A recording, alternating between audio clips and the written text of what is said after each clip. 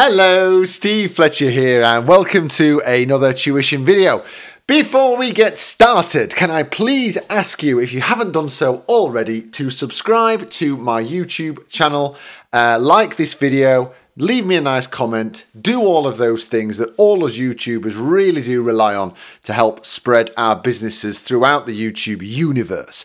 It literally takes you seconds to do this. Just go on that subscribe button. It will pretty much do nothing for you either, because you can watch all these videos without subscribing. Of course you can. But what it means for people like me is that more and more people get to see my videos, which is what we all want, certainly what I want, so that I can make a living out of them. So please do that small thing. If you have already done that, if you've already subscribed to my YouTube channel and the like, please consider going forth and hitting all those social medias that are also available for you. And if you're feeling particularly gregarious at the moment, you can also click that link to buy me a coffee. The transcriptions for this little venture are all available direct from me on my website. You can find the link for it right there. If it's not right there, it's also down there in the description. So today we are taking a look at the Mark Knopfler brilliant solo song Sailing to Philadelphia.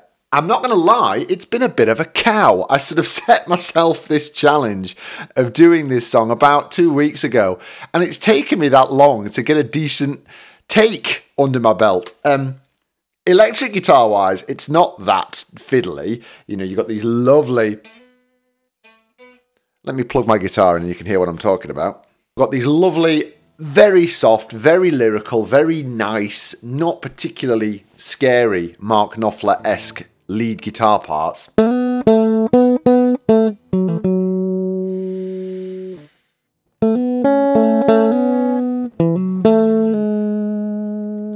All of that kind of stuff. No. The thing that's been a real pain in the bum is getting the acoustic guitar part right. It really is a sort of tour de force for the acoustic guitar player.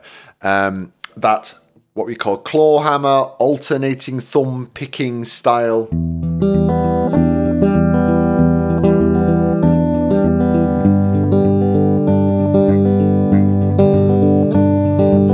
That has been a real cow to try and get right.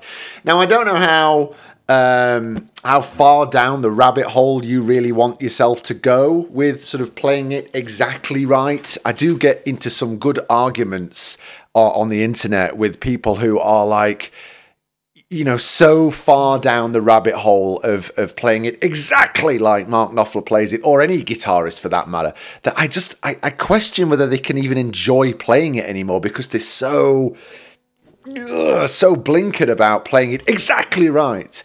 I've been there myself. I can understand it. You know, I used to be in a Pink Floyd tribute band, and we used to spend, you know, a good 3/4 of our practice sessions just worrying about, are we playing the right inversion of that B minor chord in Comfortably Numb? So I get it. I really do get it. Me personally, I sort of tend to sort of take a little sort of a head and shoulders look down the rabbit hole and then withdraw. Just sort of go, okay, I kind of know how it's supposed to sound. I know what Knopfler was doing there, but I'm not Mark Knopfler. I'm going to just sort of try and bring my own little personality into it. You can sit on whatever side of that fence you really, really want to. So for the, you know, soloing and stuff, I think I've pretty much got it bang on. But, you know, the arpeggio, that is a little bit more of an intricate thing. I think I've done it how it is on the studio record, but, you know, I'm sure you can point me in the direction of 3,000 other live performances where it doesn't go exactly like that either. The other thing as well on the acoustic guitar is it has a capo on that second fret. It makes it an F sharp minor rather than an E minor, and I've seen people on YouTube do that with that F sharp minor, and you think, well, hang on a minute, you're making life too difficult for yourself. But anyway, there you go. So it was a lovely one to do, and I think certainly in the UK it's pretty much Mark Knopfler's biggest solo hit. You know, I'm sure he's, you know, in this stage of his career that he's in, he's not really bothered about hits and stuff, but it did get a lot of radio airplay back in the day when it was released in those early noughties. So there you go. So yes, I really hope you enjoy it. Please send me some nice comments. Please let me know what you'd like me to tackle next time.